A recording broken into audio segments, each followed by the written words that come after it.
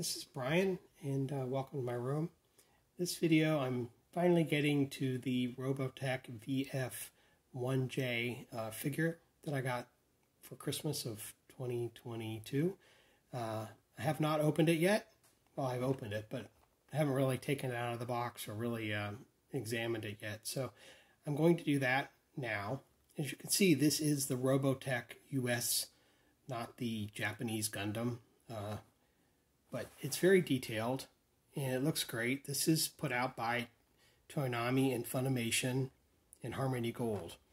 So it comes with the robot, or the Guardian, Rick Hunter, who is not to scale, and the transformable Guardian. So there's the box. I'm going to go ahead and pull it out and take a look at it and get it on my shelf. Alright, first of all, we have a whole tray full of hands and little weapons and little accessories.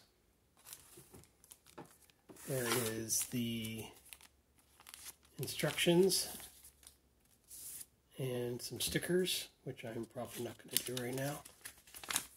But full instructions to transform to the different modes for the character. So I will sit down and go through those later.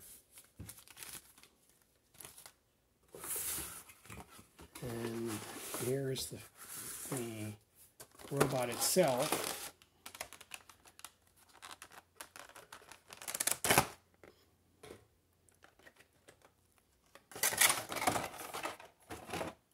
Alright, here he is.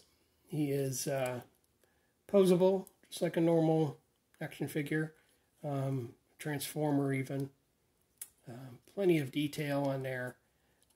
I'm noticing there's a little bit of looseness, and this is the first time I really handled this, but a little bit of looseness to the movement, and it is all plastic.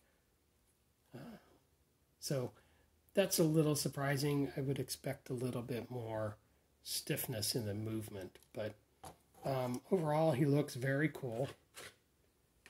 And then we have Rick Hunter. He's in his own little coffin here.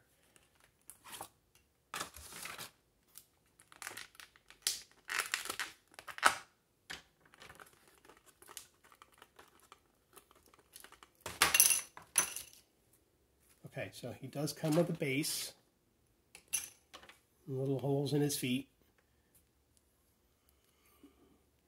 Here's the character himself. He looks great. He really looks like what you saw. And his helmet, which I don't know that that helmet is actually going to fit him. I don't, maybe if you take his, oh, okay. There we go. So then the hair has to come off, his anime hair. And then the helmet goes on. Somehow.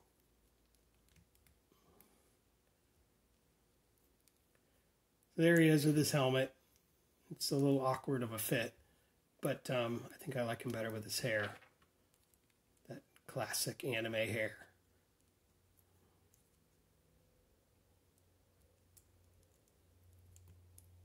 Did I get that on there right? I don't think so.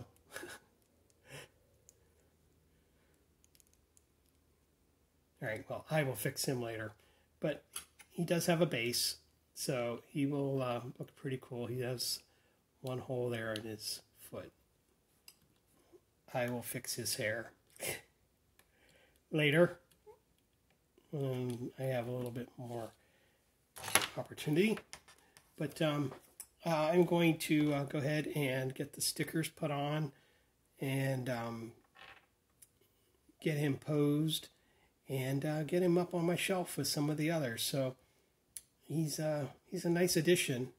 It was kind of it was a Christmas present, as I said, and it was a spur of the moment. I saw him and put him on my list, and he showed up. So I like it, and his movement is pretty good. He's got some articulation, and obviously in his knees. The hands turn. There's no bending at the elbow. His head turns, and he does have the torso movement. So, pretty cool character, and of course he's almost as big as his robot. So, very cool, and hope you enjoyed it. I will be back with some more videos, and thanks for watching.